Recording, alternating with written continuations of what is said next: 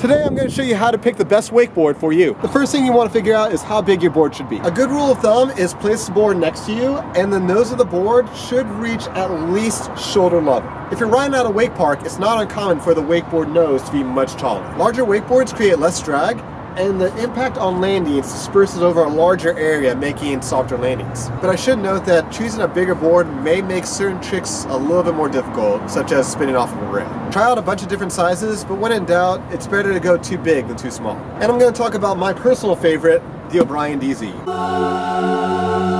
The DZ is a cable-specific board that comes in a 148 and a 152.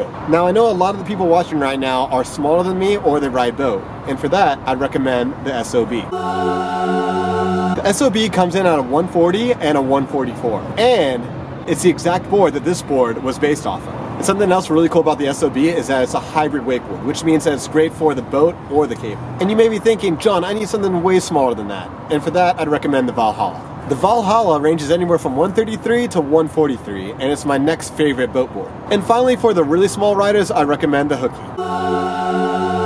The HOOKY ranges anywhere from 110 to 128, and it's great for young riders. I mean, just check out my nephew shredding on it.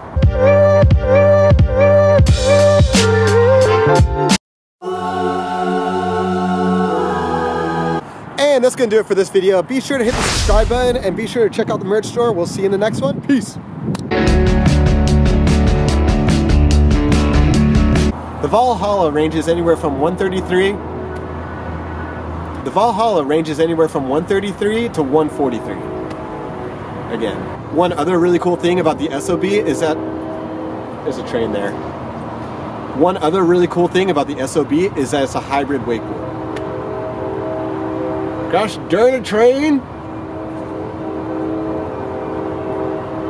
Any minute now.